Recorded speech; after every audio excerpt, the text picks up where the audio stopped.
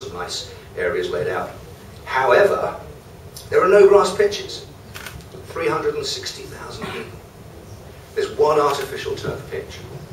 We now have the new Joe Guano sports ground, but yet to see anyone really playing on that in anger. That's been reserved for large events. And anyway, that's only one. There are some 7-a-side hard pitches, 4 of those. There are 2 outdoor basketball courts. And as I said, there's this one sports ground. 360,000 people, probably 100,000 of which are in that 15 to 34 age group. Okay, 60 hectares. Now, planning standards and guidelines say 70 hectares. Okay, so there's some more space reserved. There is. The planners have done their job very well. There's plenty more space reserved. And we have 7 hectares reserved for a town park. Great opportunity to up our level of sports facilities. So, how does the town park look? Got an artificial lake, model boat pool, jogging track, amphitheatre, that's nice. Service building, of course. Landscape deck and covered car park. Elderly fitness corner. I don't know if it's the corner that's elderly, or the... I can never quite work that one out. And a large lawn. I'm hoping that the large lawn will become something a bit more active. And we've got a nice indoor sort of sports centre, because the sports are there to be hidden away a bit from the park. They might cause a nuisance. So you've got these 6 hectares there. I don't know how much space the artificial lake takes up, but this is Joe Guano, Junk Bay. There's plenty of water around. You can see it from most places in Joe Guano. I don't really understand why we have to have a huge ornamental lake here. Now I suspect TW's cleaning lady has had a role in this. I reckon she's been along and she's seen the custard tart crumbs and the potential for the noodle soup spilling over. But quite frankly, I mean, this has gone too far, I'm afraid, to do anything about, I think. But this is really sort of one of the problems we face. We've got 7 hectares of space, and yet, what are we doing with it? We're turning it into another place where really you can't go and do anything, unless you're elderly fitness, or you want to go and do American Idol in the amphitheatre or something. It's an audience of none. It's frustrating. It is frustrating when you saw the profile of the Joe Guano population, what they need, what they're actually getting out of the open space.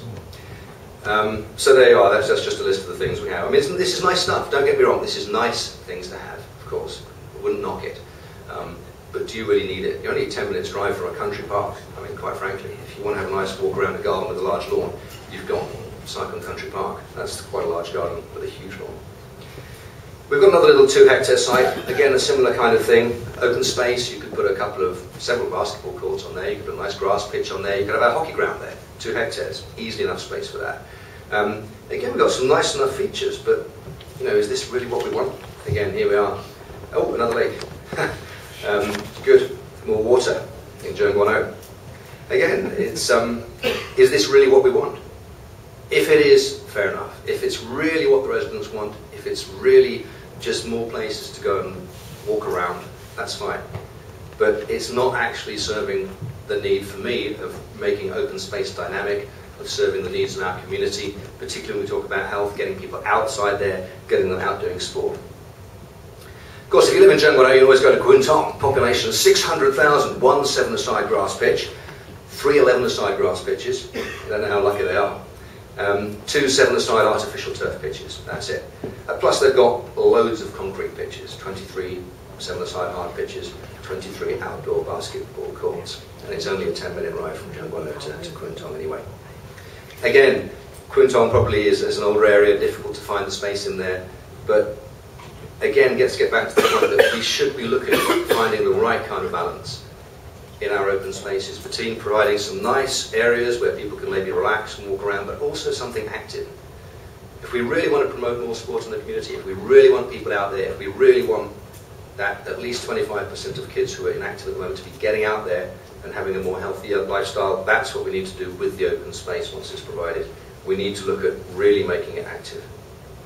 We can do it. Victoria Park. Always vibrant, Victoria Park. You go through Victoria Park, it really is a central park for Hong Kong. Now, it'd be nice to have those pitches made out of grass, but if you did that, you wouldn't be able to have the Chinese New Year Fair, you wouldn't be able to have the Manufacturers Association Fair, and all the other things that go on there, and which stop the old folks playing football for about 6 months of the year. but at least we can do it, and it's very central. It's right in the middle of town, and we've got a nice mix. You've got your lawn, but you've also got a lot of active open space. So I'd really like to leave you with that thought. I mean, it's nice that we did well at the East Asian Games, and it's nice that we were the legend, and we had Donnie and Amy and all the rest of it. But you know, if we're really going to move forward and make open space mean something, I'd really like to maybe see if we can work harder to make open space more active, a place to go and a place really to do things, a place to enjoy. Okay, that's all I have for now. Thank you very much.